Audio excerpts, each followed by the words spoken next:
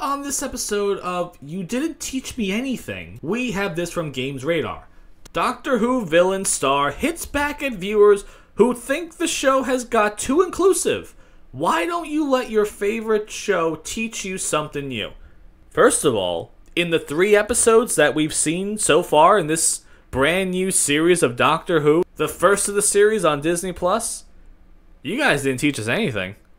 In fact, maybe you guys should be the ones that should learn something from this.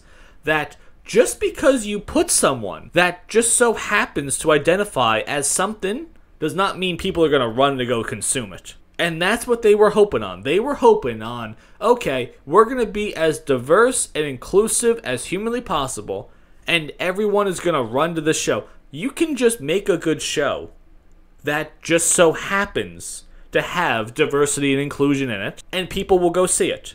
But to sit there and make it seem like, oh no, we're going to teach you something new. You haven't taught us anything. You've taught us the opposite effect. That maybe harping on these qualities is not how to sell a product. You've made 3 terrible episodes of a show that for the bulk of its existence was really well received. And when I talk about the political nature of the Doctor Who show, the people always tell me, yes, there have been other episodes where they've been political. No. This is different. You ain't getting this years ago. If they would have done this years ago, the show would not have gone on as long as it did. And the people making the show know that. They just have the liberty to do it these days because Disney is just dumb enough to foot the bill. Because the BBC is not going to do it anymore. No. The BBC is done with the show, it seems. That is why this Disney Plus deal was so important to the show. Because they knew, nope, it's over at this point. Jinkx Monsoon, the character that plays the Maestro, goes on this extremely long rant about Russell T Davies' sexuality and the diversity and the inclusion and all the things that people should be striving for in life. Yeah, that's great and all, but you're making a bad product. Couldn't you just make a good product that just so happens to have someone that was in RuPaul's Drag Race?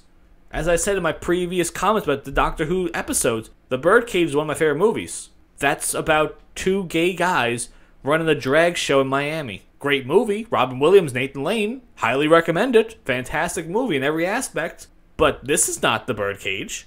This is not Freddie Mercury with Queen. This is not Elton John. This is not breaking barriers in any way, shape, or form.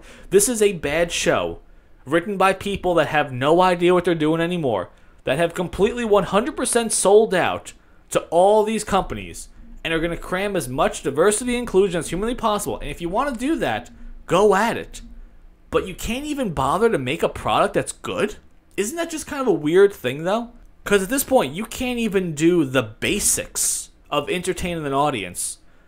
And yet, at the same time, you want to try to strive for, yes, we should change everything and we should just keep adding this diversity and inclusion and press it forward and giving these people a voice. Like, well, you have a voice. Go use it for something good.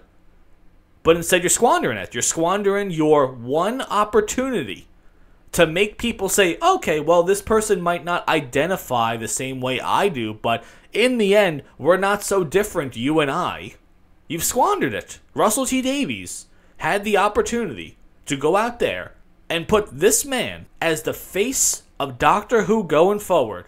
And you could have put all your resources into it and made this the greatest series that the world has ever seen, but you did the opposite. You wanted to fail.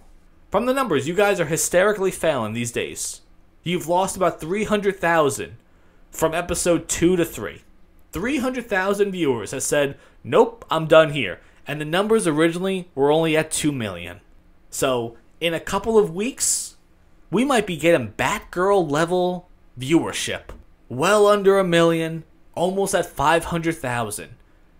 And in the end, they have no one to blame but themselves. And maybe they should take this opportunity to learn themselves something. To teach themselves something. That it's not enough to just be something and think that people are going to flock to your defense and consume your product and tell you how great you are. You have to do the core, simplest thing of entertaining them. And you can't even do that. So what do you guys think about that? You think Jinkx Monsoon's comments have any weight to them whatsoever? Or is this just a desperate plea to try to shame people into watching this show? And right now, no one's watching it. Let me know what you guys think about that.